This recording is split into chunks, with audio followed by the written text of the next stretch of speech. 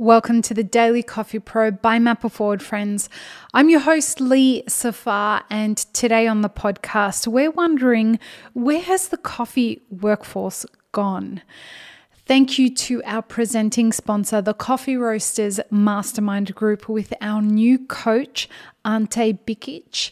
Ante is the 2020 Danish Roasters National Champion, and he is our new coach for both of the Roasters Mastermind groups.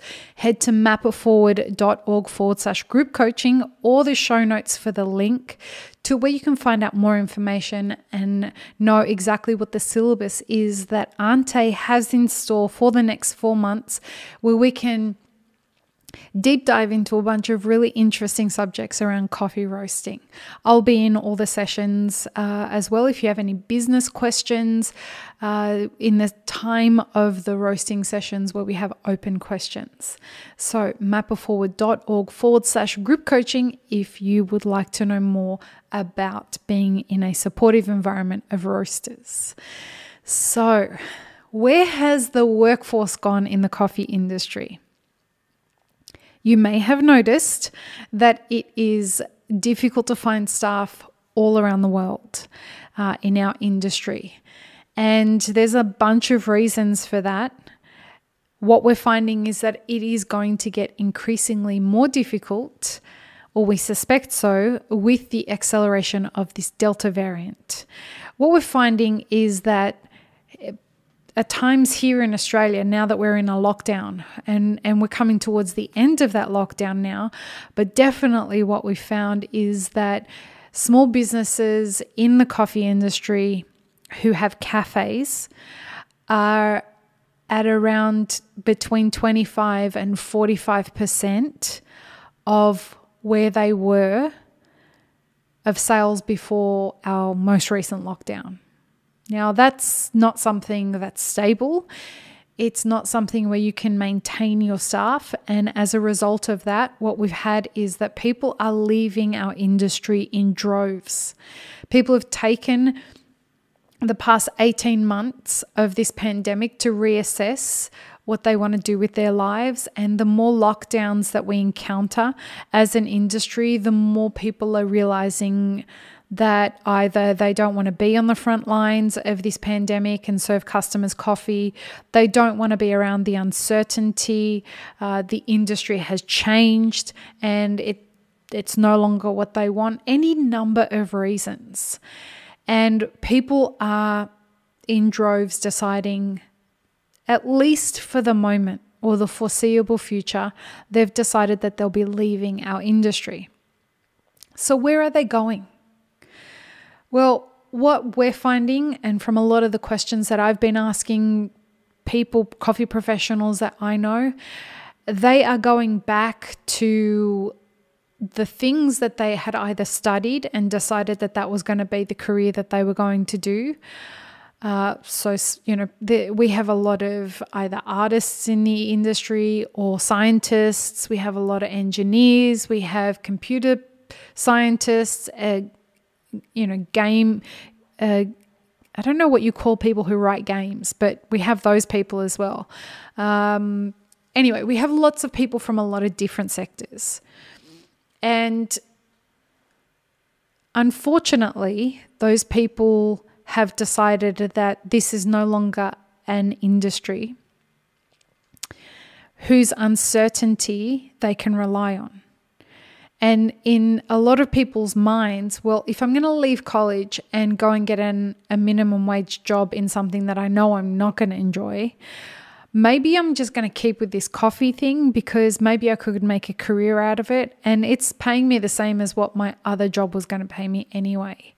And it would give me some autonomy because I don't have to take any work home. Unfortunately, it hasn't played out the way that people wanted it to play out. And it's just too hard. And so people are going back to the careers that they had originally planned on being a part of. The other place that people are going is into the corporate world. So what we're hearing a lot of is people are saying, because the coffee industry is so unstable right now, I want to go and work for someone or somewhere that may be adjacent to the coffee industry. So it may be an espresso machine manufacturing company, or it may be like an alternative milk company, something like that. So coffee industry adjacent, and they are getting snapped up and taking jobs in those companies because let's face it, the real winners from this pandemic, if there could be any, but the real winners have been anyone who could supply somebody in the home with equipment or alternative milks or whatever, brewing machines, anything like that. They're the real winners. And so what we're starting to see is an uptick in people going from working in small businesses into the corporate space.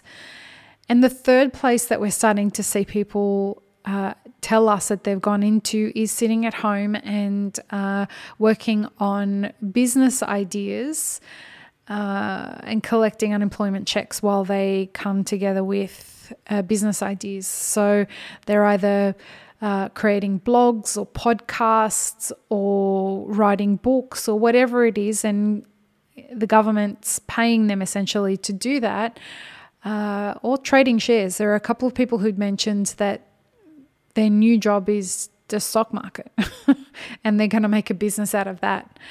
So there's a lot of places that our workforce has gone to. I don't know if we're ever going to get them back. I don't know if what we need to do is look to the next generation of people entering the workforce. What I can tell you is that I definitely believe that our industry is in a transformative period, and that what it will look like moving forward, everything will be different. And it will continue to be different as we see where this pandemic is taking us. This Delta variant is rather concerning, mostly because I didn't think that it would affect Australian businesses as much as it has affected Australian businesses in the coffee industry, nor did I think it would kind of rock business owners to the core the way that it has. And it hasn't done that for everybody, but it definitely has done that for some people. So let's see how this plays out. If you haven't considered pivoting yet, this is absolutely the time to pivot, because I'm not sure that you're going to have your the plethora of pickings that you used to have from your staff or from the workforce that was available to people before. Either way, I hope that everyone is okay and that everyone's just trying to figure out how to live a professional life that makes them happy. If you enjoyed this content, please consider clicking on that like button and showing us some love by rating and reviewing and subscribing wherever you are. Peace, love and peanut butter, friends. Have an amazing rest of your day.